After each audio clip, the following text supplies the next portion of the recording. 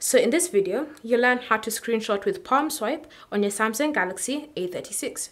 So all this does is simply allow you to swipe your palm across the screen of your A36 in order for you to take a screenshot. So again, you'll just use your palm, swipe across the screen to take the screenshot. But in order for you to be able to use this gesture, you have to start by enabling this feature. To do that, just navigate to Settings, and then under Settings, you want to scroll and select the option Advanced Features. Under Advanced Features, tap on Motions and Gestures, and then look for Palm Swipe to Capture, and just tap on the toggle next to it to turn it on.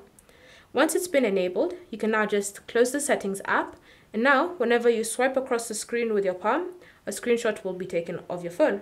So just swipe your palm, the screenshot will be taken, and there you have it. So you can tap on this thumbnail to view it from here, or you can just navigate to the Gallery app, look for the screenshot there, or go to Albums, open the Screenshots album, and again, find your screenshot from there.